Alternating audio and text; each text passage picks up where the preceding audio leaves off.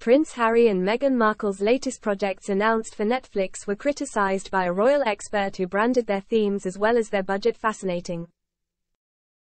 Last week, it was announced that the Duke and Duchess of Sussex were working on 2 new series for the streaming giant, one which will celebrate the joys of cooking, gardening, entertaining, and friendship, and a second one that will be shot at the US Open Polo Championship.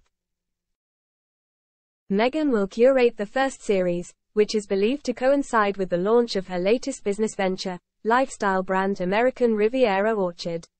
The second series is said to provide viewers unprecedented access to the world of professional polo. Known primarily for its aesthetic and social scene, the series will pull the curtain back on the grit and passion of the sport, capturing players and all it takes to compete at the highest level, a statement read. Now the Mail's diary editor Richard Eden, whilst Netflix could have provided a bigger budget for the next shows, they eventually went with just a cookery show and polo. He said on the Palace Confidential, "I think it's fascinating.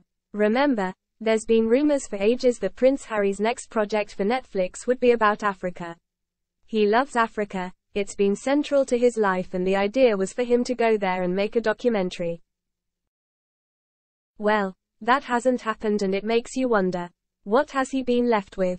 A program about the poshest sport that there is? Both these projects, we've heard all these rumors about the deal with Netflix coming to an end, at the end of this year probably. To be this bears it out. Both of these shows are very cheap. Netflix has got massive budgets, but instead, it's just a cookery program, filmed at a house in Montecito and Polo, which Harry, kind of does anyway." Although the show's respective titles and release dates are yet to be announced, the projects are said to be in early production. Harry and Meghan have previously produced 3 series for Netflix via Archwell, their docuseries Harry and Meghan, Heart of Invictus and Live to Lead.